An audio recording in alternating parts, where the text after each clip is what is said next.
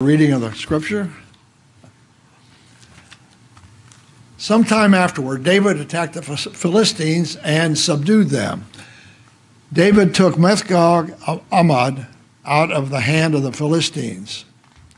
He also defeated the Moabites, and making them lie down on the ground, measured them off with a cord. He measured 2 lengths of cord for those who were to be put to death, and 1 for those who were to be spared. And the Moabites became servants to David and brought tribute.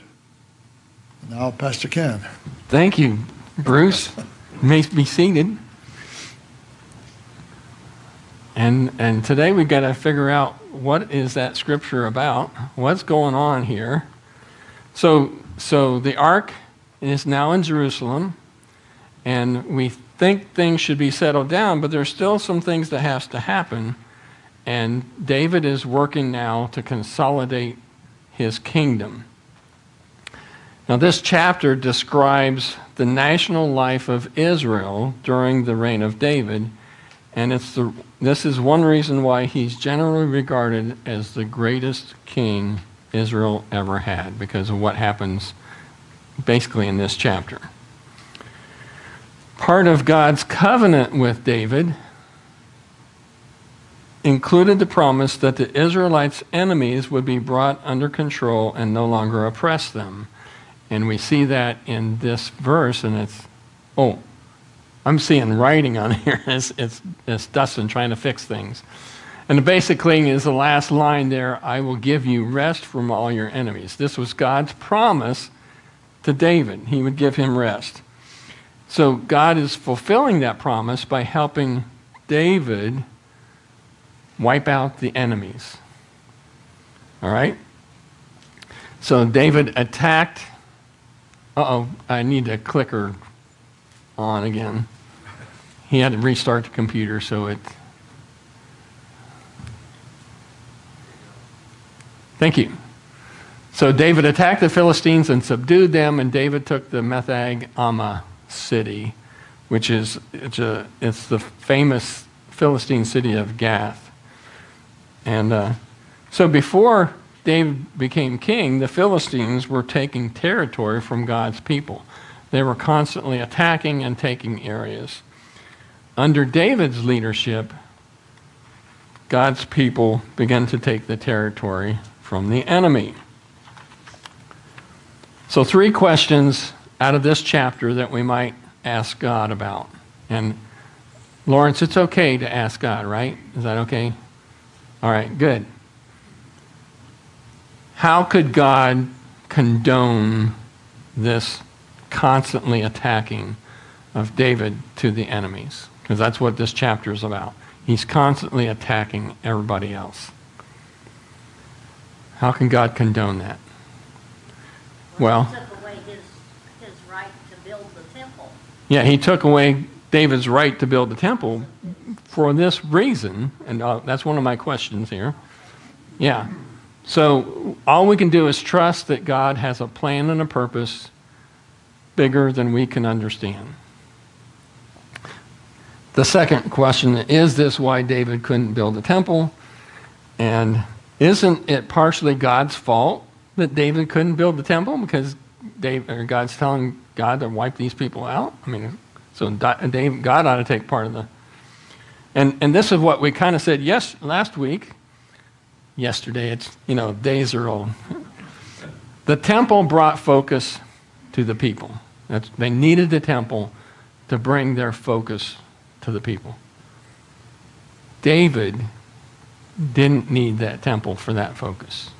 And we can see that all through his life and through the Psalms. David had a focus on God.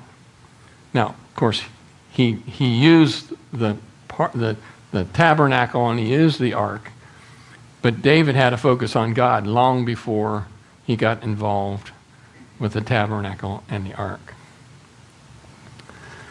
Third question, did David check with Nathan each time he made these attacks that we're talking about? And did he use the ark? Did David check with Nathan the prophet?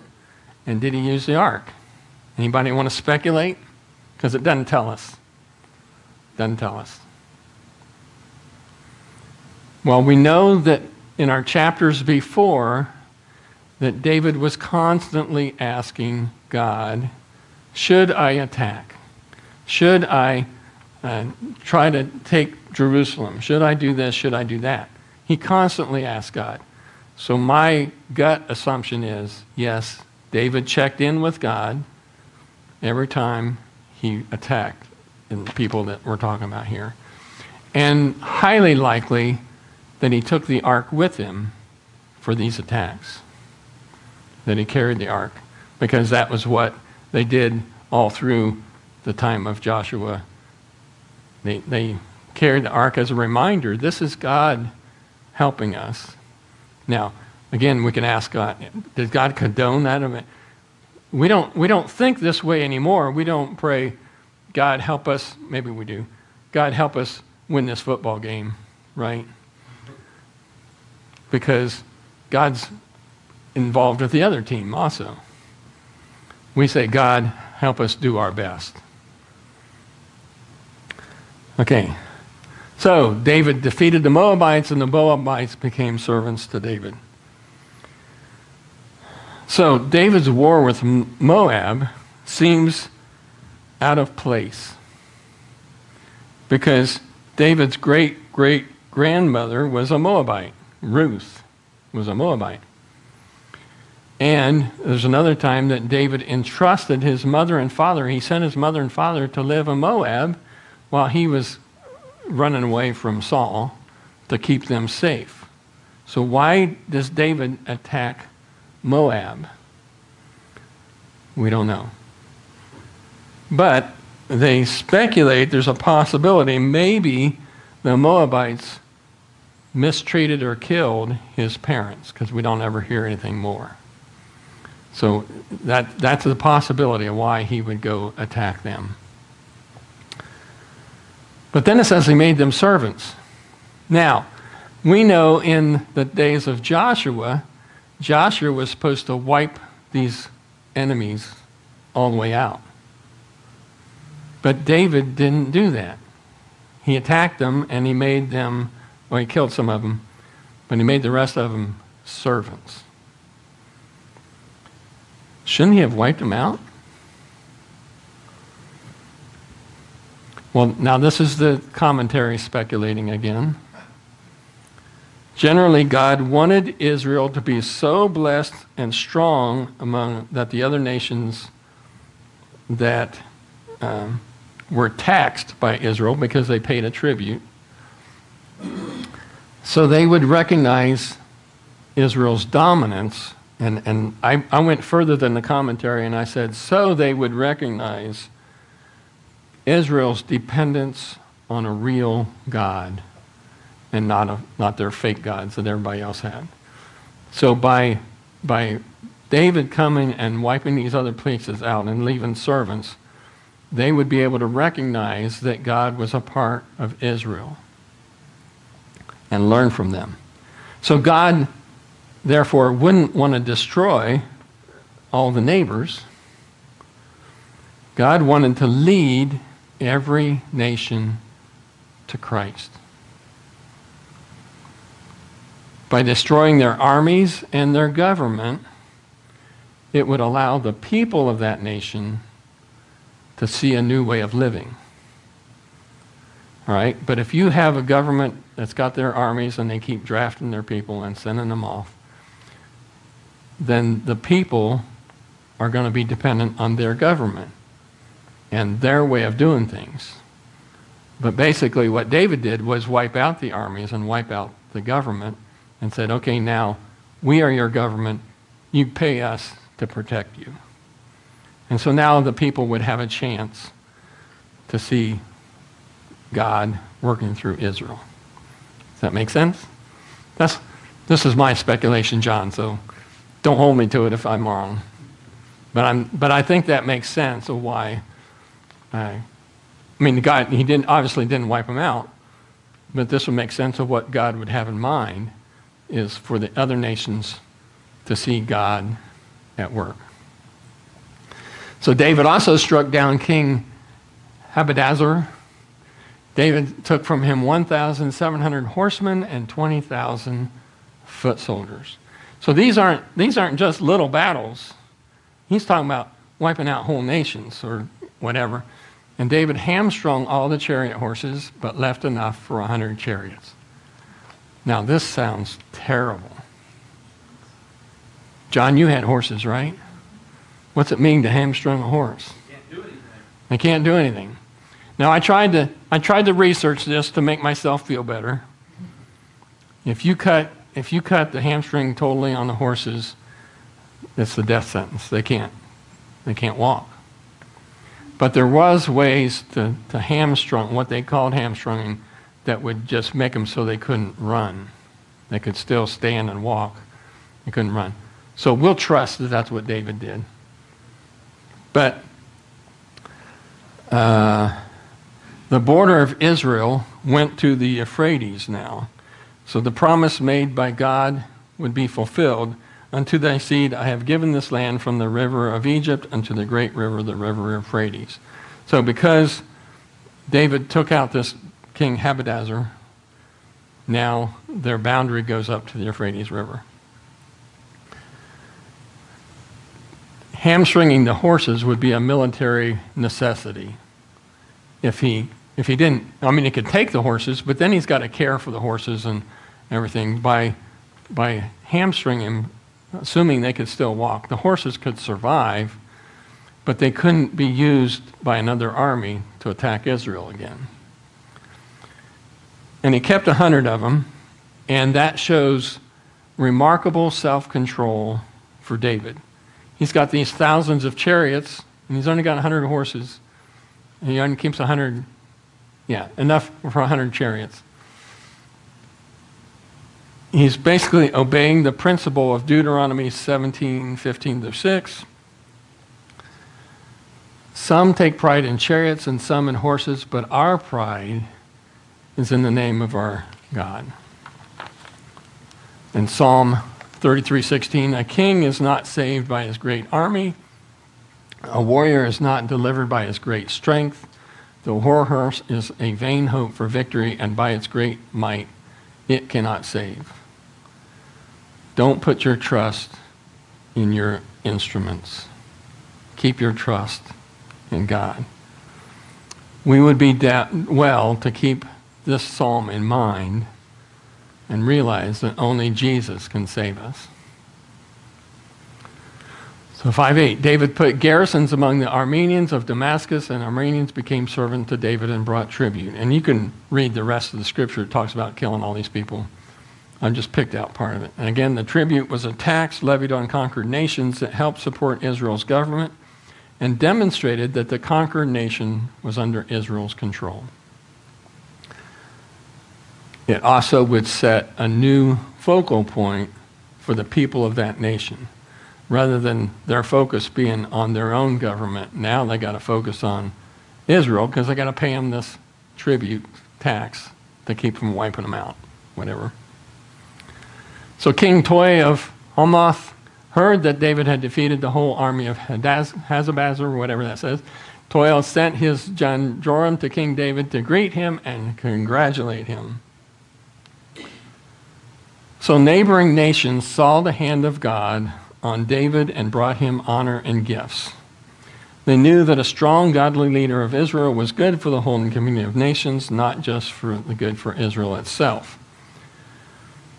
Not every nation around Israel was hostile to their God, and David didn't treat them as they were hostile. We make a mistake if we treat every unbeliever as openly hostile to God. That's not ours to judge other people like that. So what are we to do? What are we to do to the unbelievers around us, the people that don't seem to understand God or whatever? What are we to do? Pardon? Live the best lives we can. Live the best lives we can. Amen. Pray for them. You get a gold star, right? Rebecca says pray for them. Yes. our call is to pray for them and help pray for them that they would find a new leader in their life. We are all led by something. Maybe we're led by ourselves, maybe we're led by the devil. We want to be led by Christ. So we pray for others that they find a new leader. I think we also want to befriend them because hopefully the Jesus and us will rub off on them. So I agree with Rebecca. We want to pray for them, but we don't shun them. Okay, Dwayne, for those at you at home, Dwayne said, pray for them, but also befriend them, help them to see Christ in us. Help them to see that we're not ogres, we're not out to kill everybody. We are here to share the love of Christ. And if we are hostile to others because we think, that guy's a horrible sinner, he's a drunk all the time, he's just no good, that's just not going to help a person at all. If we can befriend them and help them through where they're at and help them to see there's a better life, maybe their life will change. Well, the Bible also says that you've got to be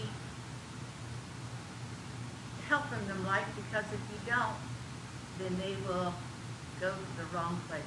Yes. You're just saving the soul from it. Yes.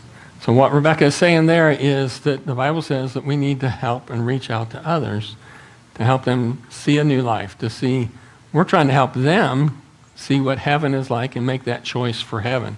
We want others to they got to make the choice.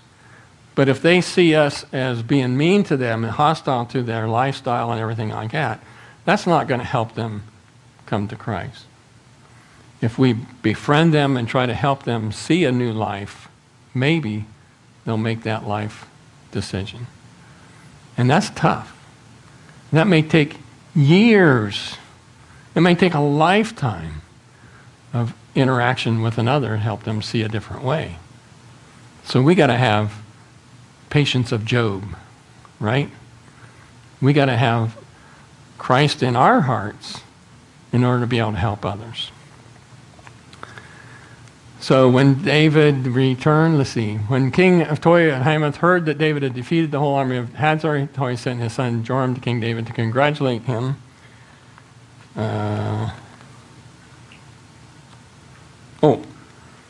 I forgot something. David kept receiving gold and acclamation from these other nations, and the tribute and all this stuff. He received all these gifts.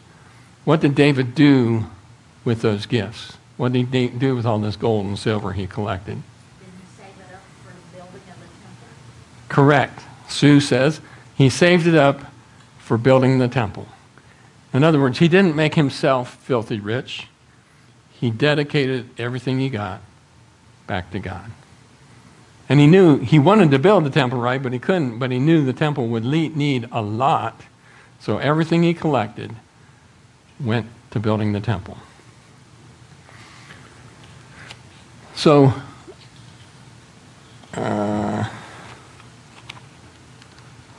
David administered justice and equity to all his people. Oh, I went back one.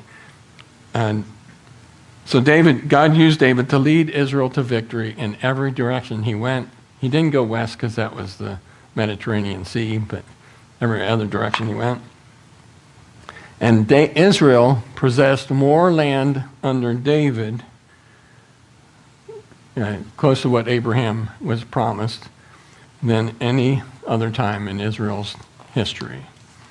So David, when God gave the promised land to Abraham, that's pretty much what David got. The biggest part of that is what David got. So why did David pursue justice? Why did David pursue justice for his people and for the people around him? Well, because it was God's command. David knew what God wanted, and David looked up Deuteronomy 16:18-20 and said, ooh, this is what God wants, this is what I'm going to do. You shall appoint judges and officials throughout your tribes and all your towns that the Lord your God has given you, and they shall render just decisions for the people. You must not distort justice. You must not show partiality. You must not accept bribes, for a bribe blinds the eyes of the wise and subverts the cause of those who are in the right. Justice and only justice you shall pursue, so that you may live long and occupy the land that the Lord your God is giving you. So justice characterizes how we should treat other people. If you're fair to the way you treat other people, and they may not be fair back to you, but God's call to you is to be fair to other people. Right? So Lawrence, when you're loading seed on somebody's thing and they start to drive off and you say, wait a minute, you didn't get it all. You could say, oh, just go ahead, I'll just keep it for myself. Or you could say, wait a minute, I want to be just and right. I want to make sure you get everything you paid for, right? That's what you say. That's true for all of us in everything we do. We want to treat other people right because that's what God calls us to, and that's the character of God. We're made in God's image. We should have God's characters within us. And I think key point too is verse 13. It says, and David became famous. What that means is the pagans could see that David was being blessed by God, and David gave God all the glory. And to change that to the Pittsburgh church is, what we are doing now is not for us, but for the glory of God. And it's God working through us to shine his name on what can happen. So I think, we look at this, and it's not for our glory, but it's for God's glory, and God's working through us to make this happen. Right. Everything David did was for the glory of God. Everything we are doing should be. We're not just trying to make our own self comfortable so we can sit back and relax. Though I'm sure Bruce would love to sit back and relax, right? No, we're doing this for the glory of God. And we pray that God uses our meager efforts, which we're really not doing that much.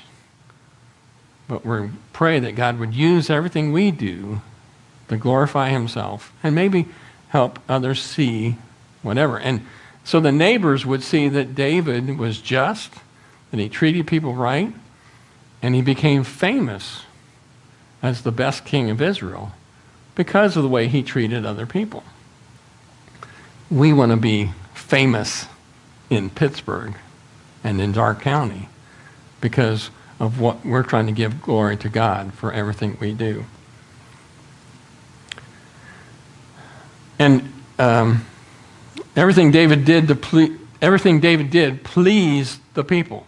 They were all happy with David, right? But not because David tried to please them.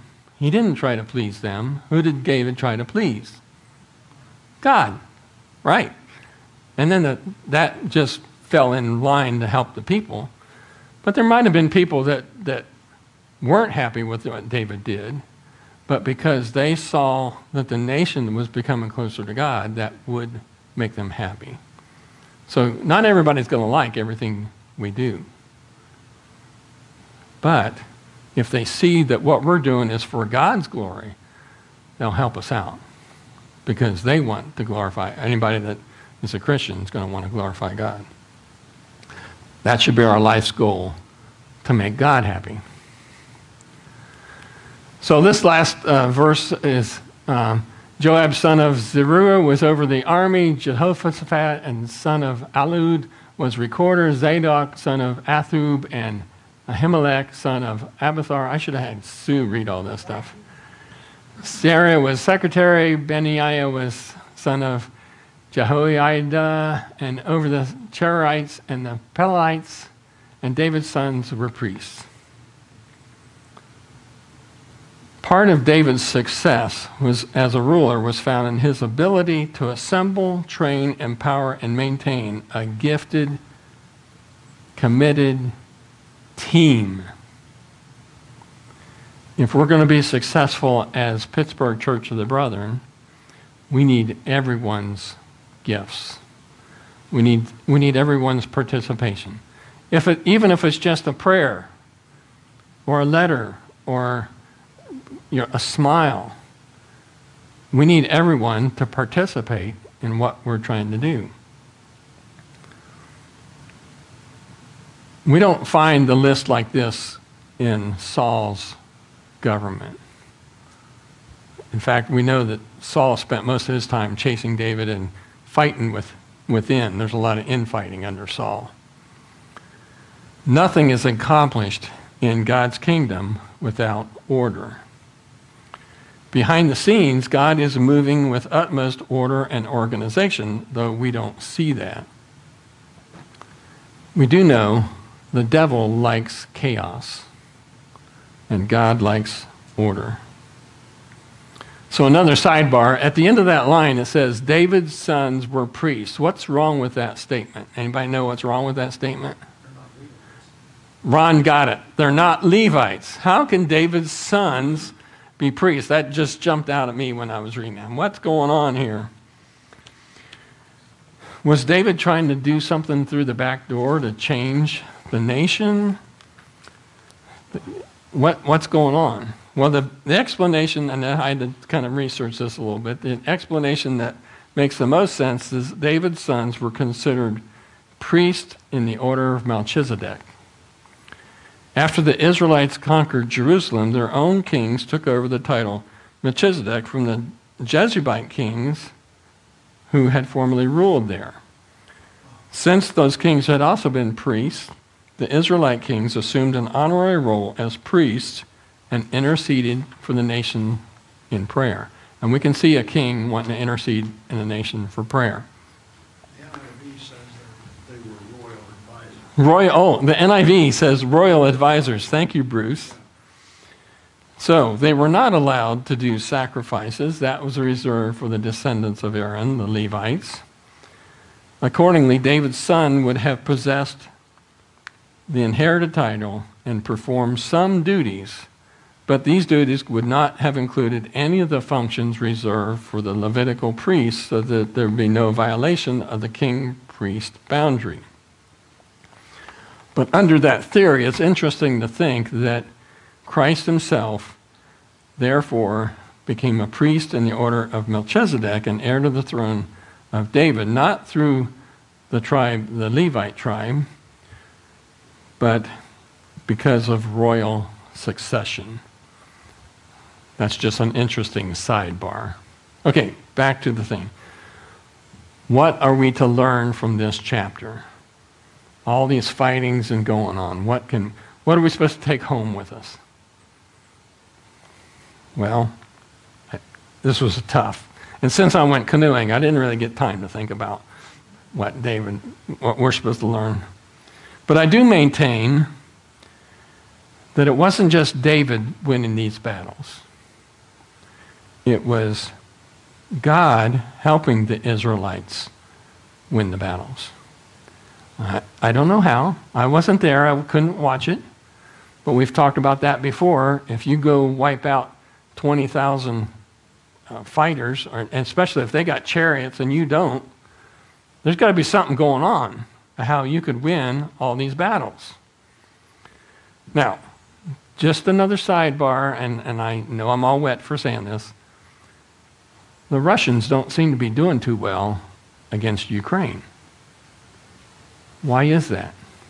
God is with Ukraine. Because, I'm going to say, because there's a darkness over Russia.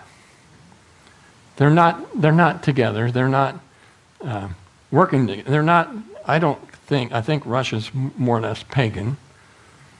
So there's kind of a darkness there in their thinking. And God may say, like he does with Pharaoh, what's he saying with Pharaoh? I'm going to harden their heart. God may be kind of hardening their heart because it's so unjust what's going on. Not that Ukraine's any perfect place. I mean, they got their problems too, but I think they got a little bit more light, as it were.